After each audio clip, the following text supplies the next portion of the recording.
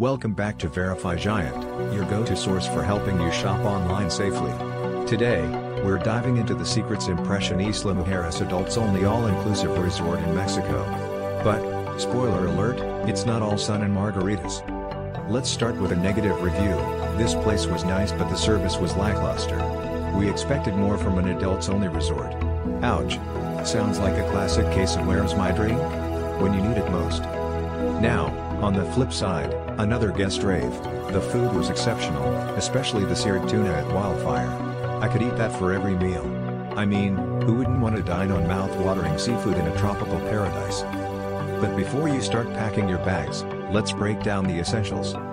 Location, situated on a cliff with breathtaking ocean views, it's just a 2-minute walk to Indios Beach. I'd rate this a solid 8 out of 10. Room quality, the suites are luxurious with personalized butler service. However, some found the decor a tad over the top.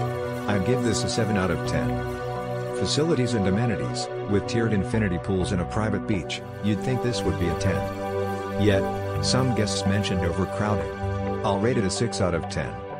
Food and dining, the all-inclusive dining options are extensive, but it can get repetitive. I'll give it a 7 out of 10. Cleanliness, overall, they keep it tidy, but a few guests reported some dirty pool areas. Let's go with a 6 out of 10. Service and staff friendliness is hit or miss. Some guests adored the staff, others felt ignored. I'd rate this a 5 out of 10. Wi-Fi and connectivity, free Wi-Fi is A+, but it can be spotty.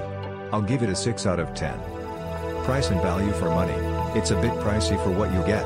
I'll rate this a 5 out of 10. Food and beverage options, lots to choose from, but again, some dishes are just meh. I'd give this a 7 out of 10.